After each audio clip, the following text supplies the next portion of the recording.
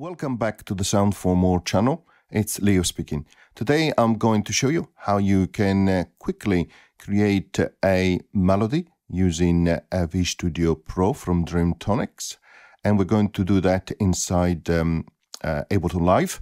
And we're going to use also Captain Chords to create a little bit of an arrangement. And in this way I'm going to show you V Studio, Synthesizer V Studio Pro inside a DAW, which is really nice.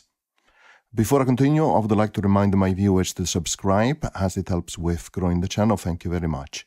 Okay, so I have a new live set. Let's click on the first track and let's bring in Captain Chords. And there they are. Let's select a key, A scale minor, that's fine. Let's go to the top chords and let's refresh the button so that we create a chord progression. And let's adjust a little bit of volume here because normally it's quite high. And then let's go back inside the Captain Chords and click play.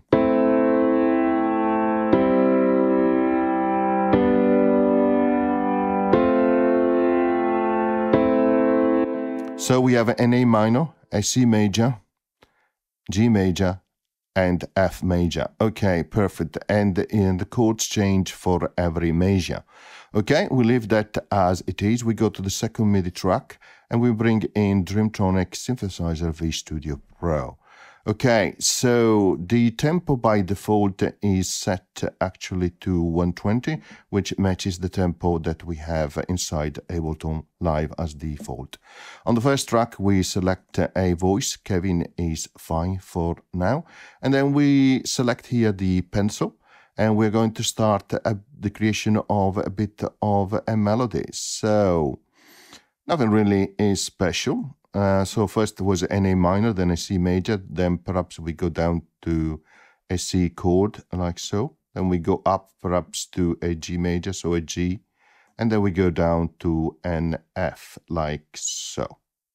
Perfect, so let's click play.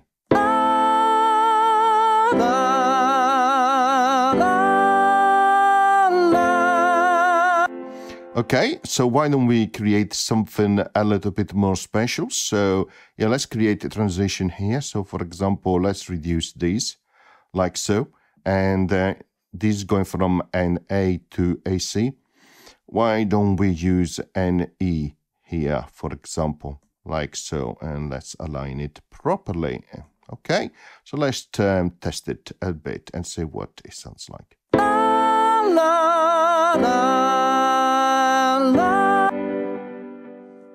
Perfect. Okay, let's align in this note as well.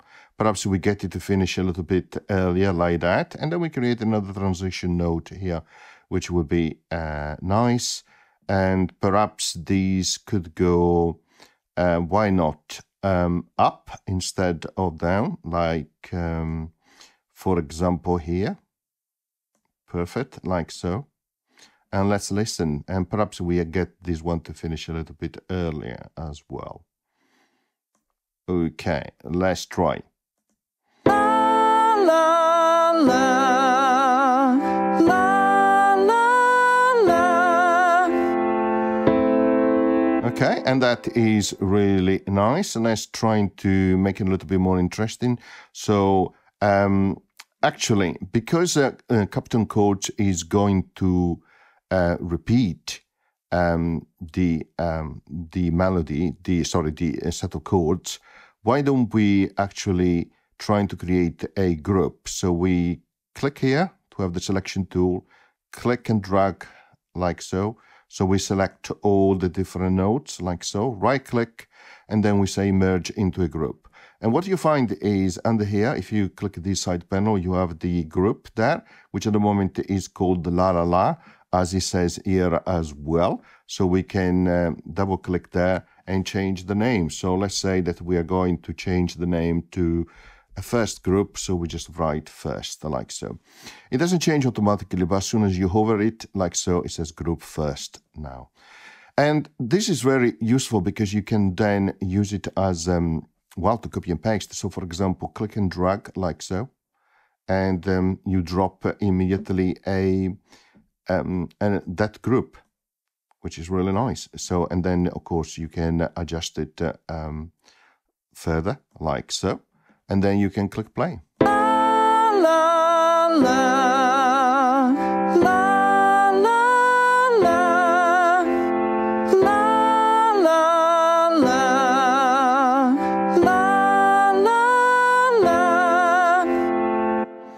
The interesting thing is that copy of the groups are shared in terms of instances, so double click on the group like so, and oops, not in this way. So let's remove that particular note.